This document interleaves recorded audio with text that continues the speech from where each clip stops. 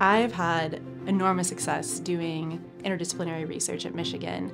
There are so many top 10 programs at this university outside of computer science, and that means that there are so many potential collaborators out there for you to find super interesting work that bridges different disciplines. I had the opportunity to collaborate with some professors in the medical school, and we worked on a project to detect infectious disease, and eventually led to a product that actually helped patients in the hospital.